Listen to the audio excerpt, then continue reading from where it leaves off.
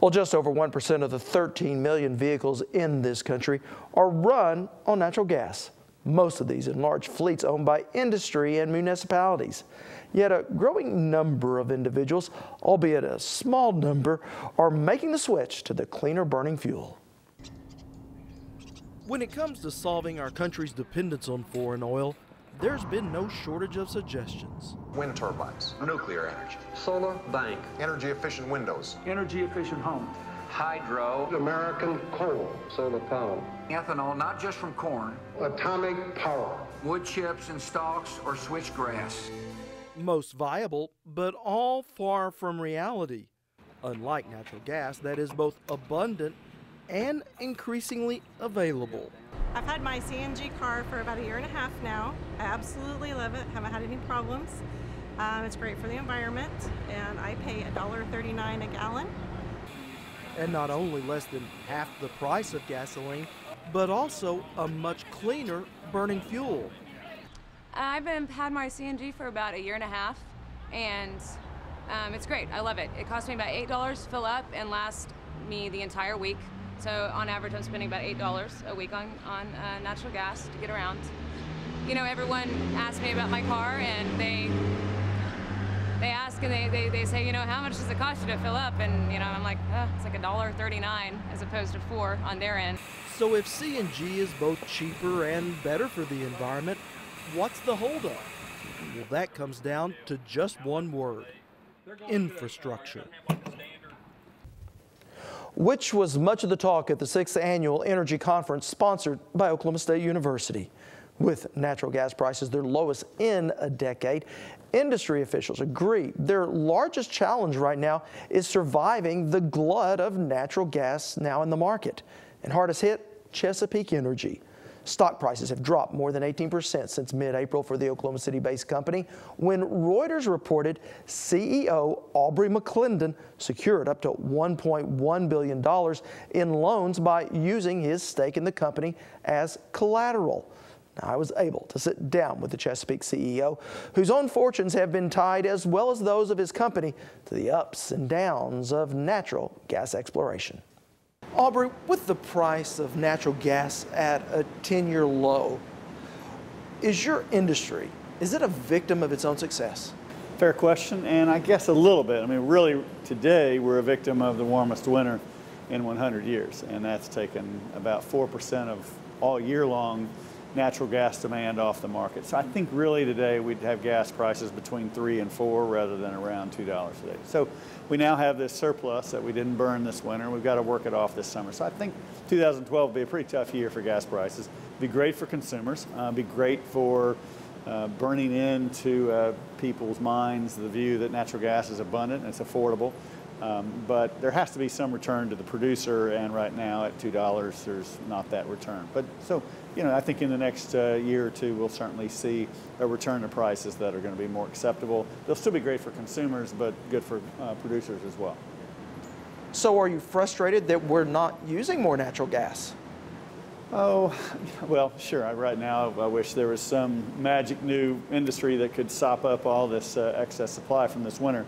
But actually, what you have to do to increase demand is you have to increase supply first. I could never convince you to go build a new power plant to burn natural gas if I didn't have you convinced there would be more natural gas for you to burn. So we've now taken the last 5 years and fully established that American natural gas is abundant and affordable. And now we're in a phase where the demand kicks off. And it's not just that we have a better product from an environmental perspective.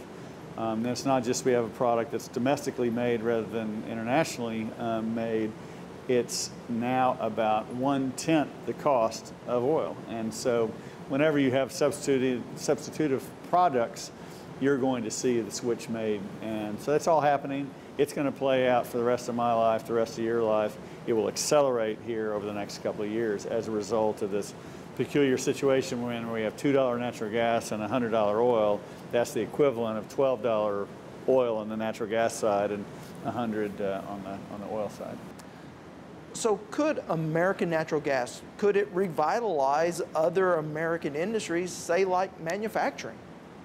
It's already happening. Today, if you look at manufacturing employment in the U.S., it's continuing to go up. If you listen to the CEOs of companies like U.S. Steel, of Dow, DuPont, all of these gentlemen are saying they're moving business back to the U.S., they're hiring, they're expanding, they're growing, they're making record profits.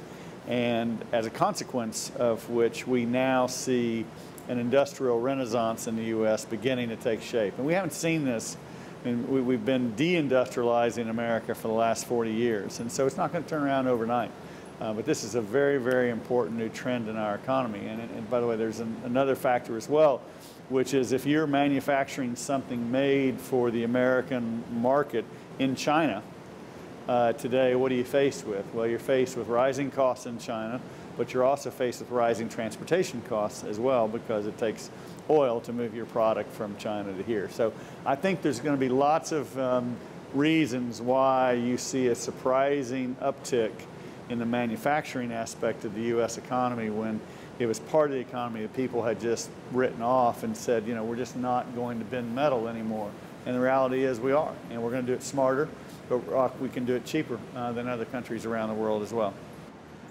Could the current debate over hydraulic fracking, could it threaten that future you've just been talking about? Oh, I guess, you know, theoretically it could, Rob, but the reality is when you dig down in the facts, somewhere between 90 and almost 100% of North American natural gas comes from a well that's been fracked, whether it was drilled 20 years ago or 10 years ago or last year. And so basically that argument about hydrofracturing is really about whether or not you're going to have natural gas or not. Because if you say I'm against that, then it means you're for coal, you're for oil. So you can't really be against hydrofracking and say you're an environmentalist, because immediately the default options are fuels that are much less clean than natural gas is. And you also basically are going to come out and say, you know, I'm against food because all fertilizer is made from natural gas. And I'm against home heating and office heating and electricity. 35% of American electricity comes from natural gas. So it's an argument that, or a debate that gets a lot of ink, but in terms of any serious threat to the supply of natural gas from it, I don't really see that. It's just frankly a matter of what's the proper level of regulation, what's the proper transparency into what we do. And I think we're making strides on both those fronts. So my hope is 2 or 3 or 4 years from now, you'll be well informed about what we do and how we do it. But in terms of it being something that people want to argue about, I think it likely will have passed by. As a country, it seems as if we've grown quite accustomed to importing energy into our country. But there's the debate going on right now whether we should export energy out of our country with some of the CNG. I want to get your opinion on that. Sure. Well, it's something we absolutely must be able to do. So let's think about where we are today. We export gasoline, we export diesel, we export corn, we export wheat. So you can't single out natural gas and say somehow it's more important than all of those products and say we can't export that. I think the second notion to remember here is that we already export natural gas. We export almost 2 billion cubic feet a day to Mexico, just around 1 billion cubic feet a day to Canada. And so we already do it through pipelines. Now the question is, can we do it in ships?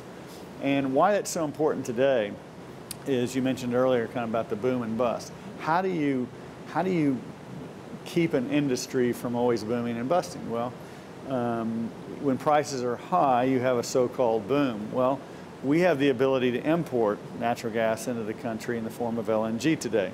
So if prices get too high compared to prices in the world, then we'll import gas, and it'll tend to dampen gas prices and preserve demand.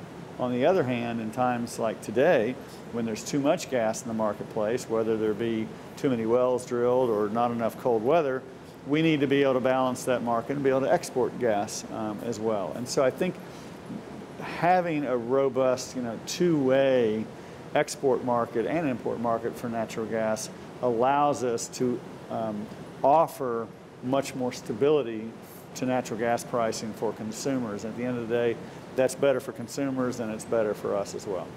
Great insights. Appreciate you being here. Thanks, Rob. Appreciate the opportunity to visit with you today. Well, earlier this week, Chesapeake's largest shareholder, a Memphis-based money management firm, urged Chesapeake Energy to be open to takeover offers. But as we're recording this, company officials have shown no signs of Chesapeake changing hands. In fact, McClendon sent out a company-wide email assuring employees that the company has overcome many challenges in its 23 years. And I quote here, "We have faced many challenging times like we face today and have successfully overcome them as well." We'll keep you posted.